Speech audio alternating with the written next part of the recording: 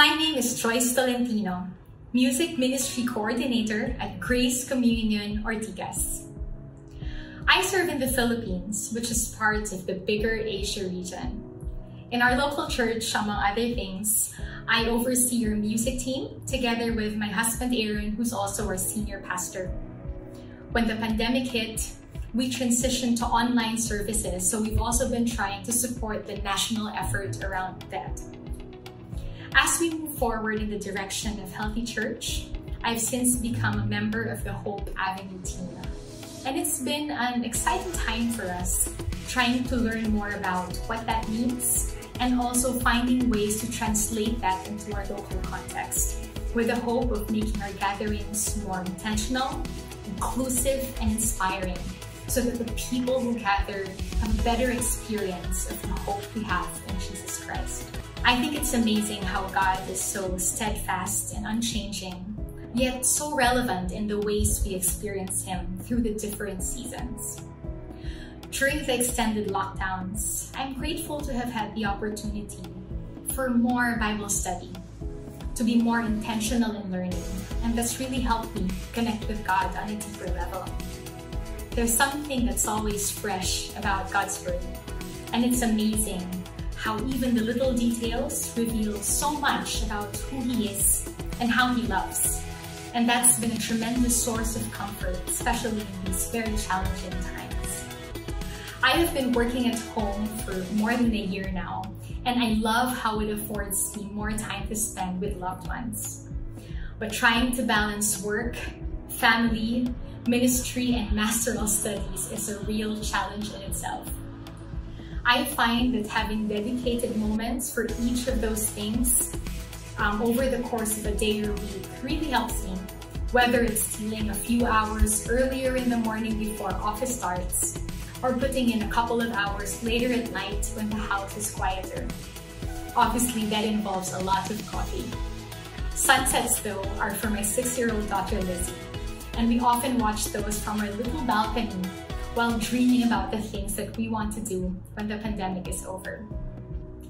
More than anything, I'm able to manage through the tremendous support system that God has blessed me with.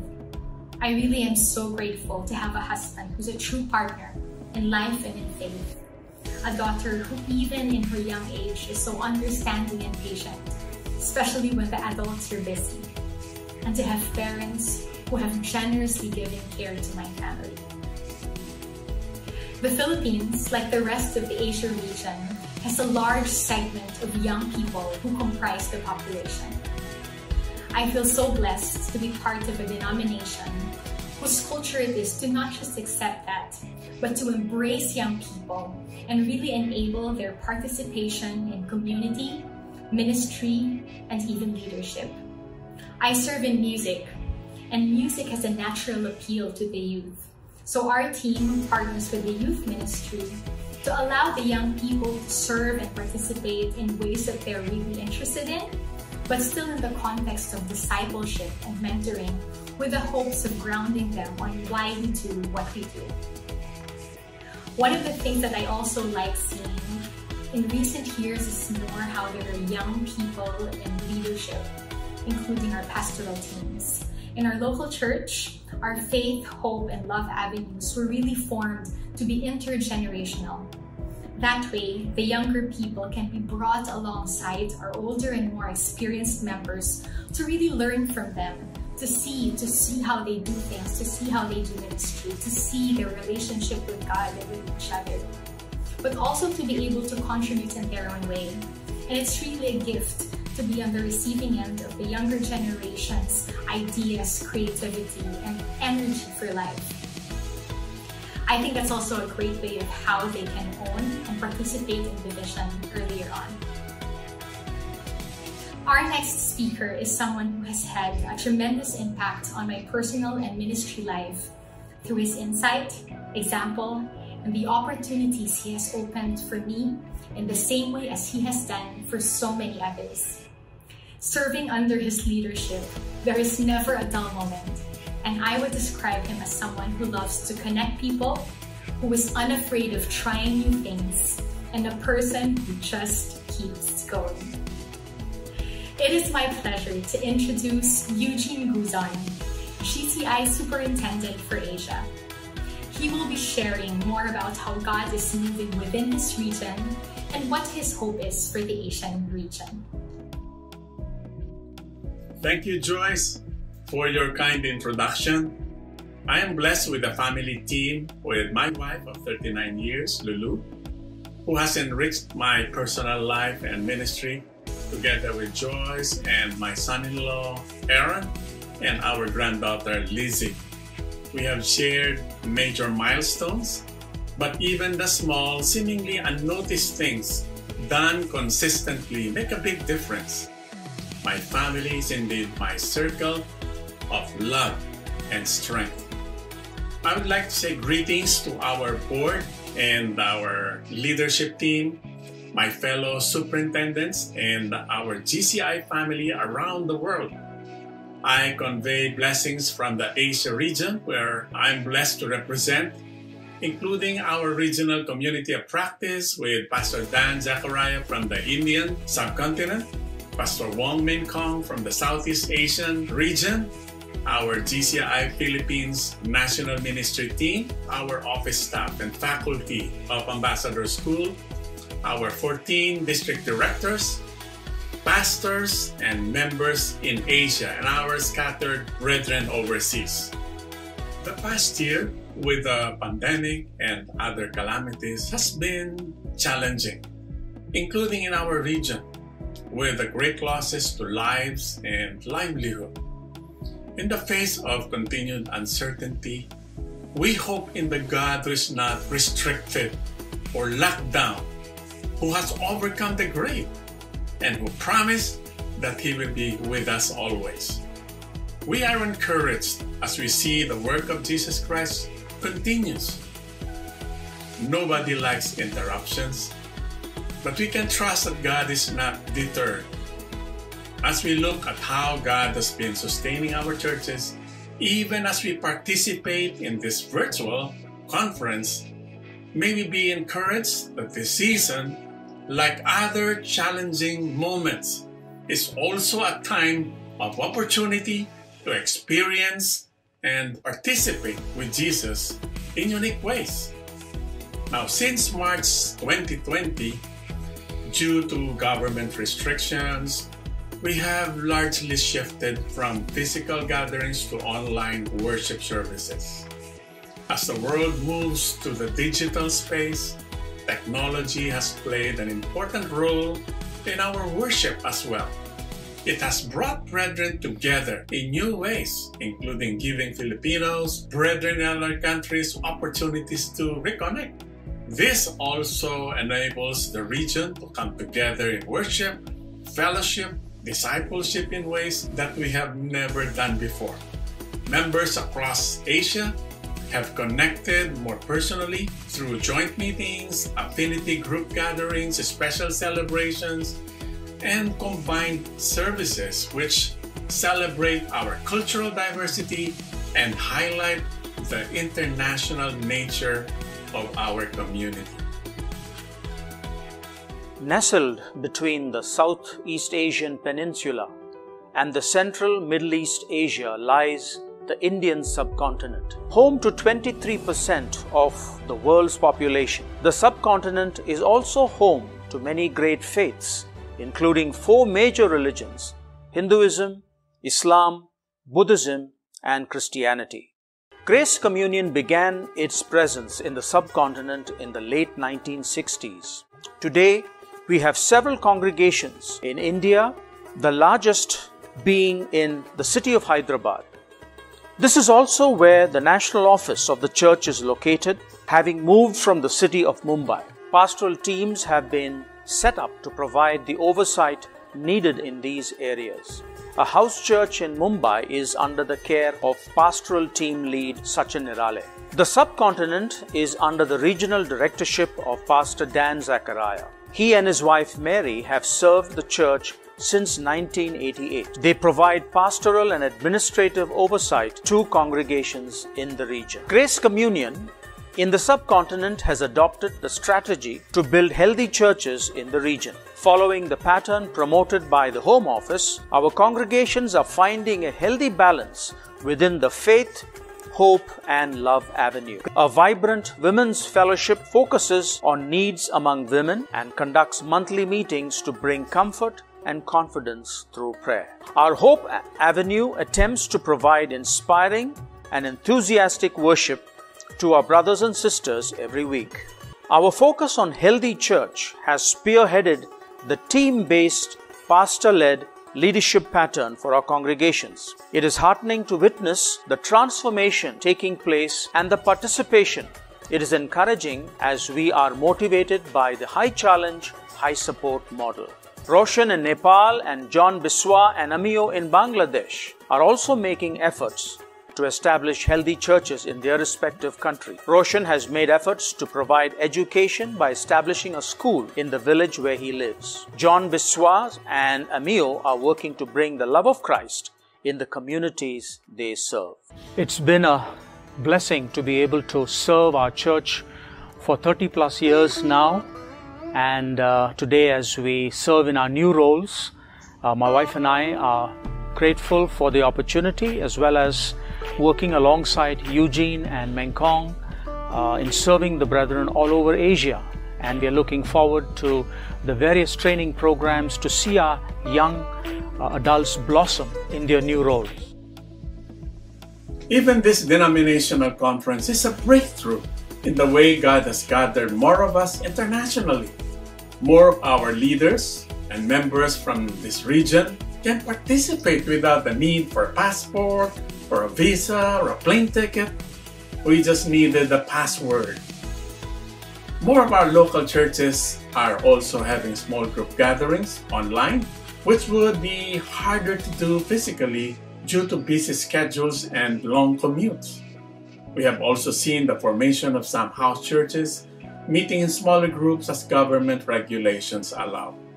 But there's one thing what Asians are noted for. We are known to be relational, sociable, and friendly people. Now, this sense of community has transcended the four walls of the church building. This time of lockdowns has led us to explore new ways of communication, worship, and ministry. Over the past 2 years, we have also built on our relational culture in applying the principle of team-based ministry. Asia is a diverse region, and even our local churches are diverse. Demographics, age, subcultures, giftings, and dialects. We embrace this as a gift. As different people come together, driven by the love of God, and for the sake of the gospel. Now, I would like to commend and honor our Philippines and Asian volunteer pastoral teams. They take care of almost all of our 70 congregations and 30 fellowship groups in the Philippines since this early century. And it is the same way with our churches in Malaysia, Singapore, Myanmar, Thailand, India. Team ministry is alive and volunteerism is alive in GCI Asia. Now, in our region, we have been applying also the concept of community of practice, or what we call COP. My team, Pastor Dan, Zachariah, and Pastor Mengkong, my team is a blessing. You know, doing missions in a diverse continent is overwhelming, but it is so liberating when you know that you can draw upon deep friendships and each other's unique wisdom and strengths as we face challenges together. Now, in the Philippines, we also have established the national ministry team to share the oversight of the ecclesiastical, the administrative, development, and missions concerns of the denomination in the country. It is energizing and encouraging to have people like Odi Santibanez, Rex de la Peña, Aaron Tolentino, and Debbie Orogo alongside me as co-stewards of the Philippines work. And to know we can lean on each other, and learn from one another given our different experiences and expertise. The unprecedented challenge during this COVID-19 crisis, resulting in mandatory closures and restrictions on church in-person meetings, have actually hastened among church leaders the further dissemination, thoughtful thinking, prayer, and dialogue on the denomination's vision of healthy church. Why? Due to online technology. Technology, where available and used well, has been a silver lining and blessing for the church this past year and even this year. A national online worship service is allowing us not only to worship together as a church community in a national scale, but also inform and provide equipping that we have not done before in terms of reach and economy. Additional online equipping sessions regarding faith, hope, and love avenues are being accomplished faster than pre-COVID time. The concept of a ministry training center is an initiative of the Home Office as part of GCI's vision of healthy church. An MTC is basically a healthy church with an added long-term mandate of growing and developing leaders, particularly emerging leaders. And this flows from the life and the ministry of the local church. Our church is not there yet, but we are making progress by strengthening the building blocks. In the last year or so, we have focused on communicating and understanding the concept of healthy church and healthy avenues to our leadership team, ministry teams, and our congregation. We also focused on setting up our faith, hope, and love avenue teams, identifying the best fit, equipping them with knowledge and tools so that they can function as teams and take on their roles. We also mobilize them by giving them opportunities to discern and to plan how they can take their avenues forward. With that, we also appreciate the coaching we have received from our national leaders, from the Home Office, and from our friends from GC Surrogates. Throughout this process, we have seen a resurgence of enthusiasm to participate in the life of the church. We have seen a greater understanding and ownership of the vision, and a deeper sense of community where people are more aware of and respond to the needs of others within the church and beyond. In terms of MTC, it remains to be a journey for us, but we are open to where God is leading and how God is working. Asia is a big continent with so many people groups and languages. And one of the challenges is to be able to reach them in the language and culture that they understand. The Philippines is unique in that it is a predominantly Christian country. But elsewhere in Asia, religious restrictions may also exist that limit the ways we can engage and share the gospel in some countries. One partnership that God has used to grow our regional work is what we have with the International Graduate School of Leadership, or IGSL. I'm an alumni of IGSL, as are a number of other GCI pastoral trainees. Our connection with the school has allowed us to send young GCI leaders on scholarship and invite some of their international students for ministry opportunities in the local GCI churches, which could also be their home churches in the Philippines while they are studying. One of these international students is a man with a young family who comes from Bangladesh. During his 2-year study in the Philippines, they joined GCI Ortigas and connected well with Pastor Aaron, who is also an IGSL graduate. Through his immersion in GCI Ortigas, he and his family were able to participate more closely in the life of the church, participate in ministry, build more personal relationships with the brethren, and become better acquainted with GCI as a denomination. Now, this student recently graduated and he returned to Bangladesh.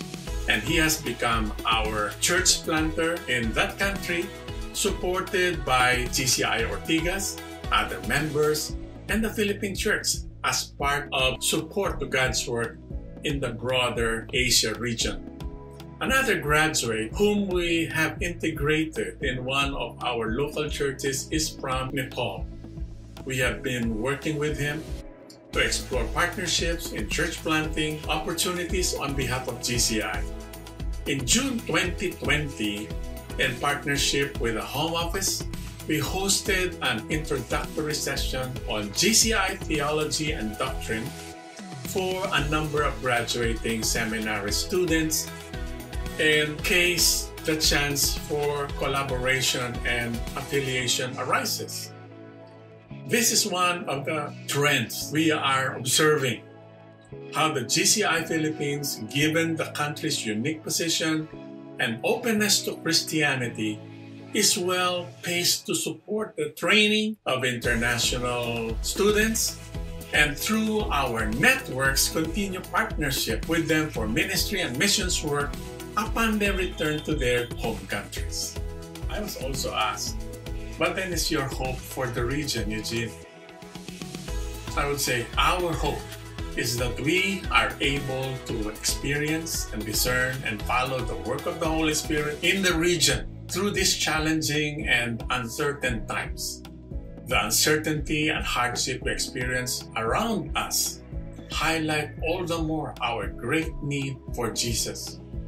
The truth of the gospel is as relevant now as it has been before, and I pray that God will strengthen us to persist in our faith in Him, to have compassion for others, and more zeal and energy in our participation with Him to make Jesus known in creative, tangible, and relevant ways.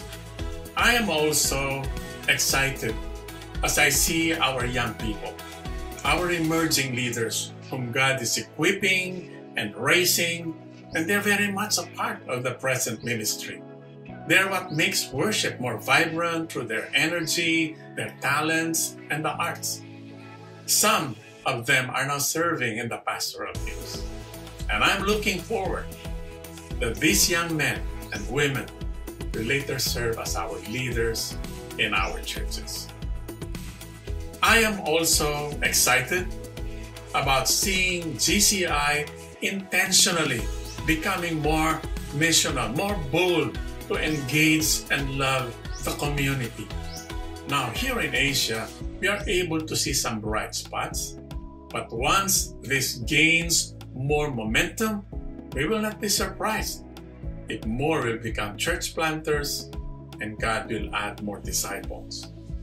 Over the years, there is something that we cannot deny. It's called the diaspora phenomenon. The world has become a global village, and more people, due to various reasons, they migrate to other countries. The Philippines alone has about 12 million expats in more than 100 countries. The Philippines is also host to about 1 million Chinese and about 1 million Indians. Now, these people are not beyond the reach of God and are not beyond the reach of GCI. Because GCI is truly international, I dream and we hope that in the future, there will be more people groups represented in our churches. I was so happy to hear about the Congolese in Australia.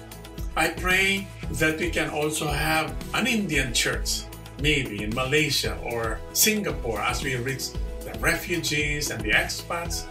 And we pray more Filipino-American churches in North America, just like the one that we have in Eagle Rock, or more New Zealand churches in New Zealand.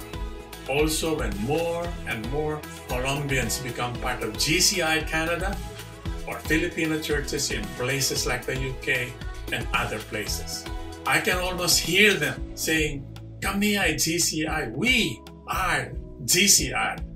I believe that this will happen as we follow the lead of the Spirit in members' lives. When we see greater partnership and collaboration in our teams, in the continents, in empowering these people groups to reach their own people first, and then as they are led by God and trained, they can reach other kinds of people in all kinds of places through loving and authentic relationships. I believe that it is a possible dream, and I invite you to join me, to join us in this prayer and hope. Let us hold fast the assurance that Jesus is with us as we follow His lead. As He said in Matthew 28, 19 through 20, "Therefore, go and make disciples of all nations, baptizing them in the name of the Father and of the Son and of the Holy Spirit, and teaching them to obey everything that I have commanded you. And surely I am with you always to the very end of the age." God bless GCI, and to God be the glory.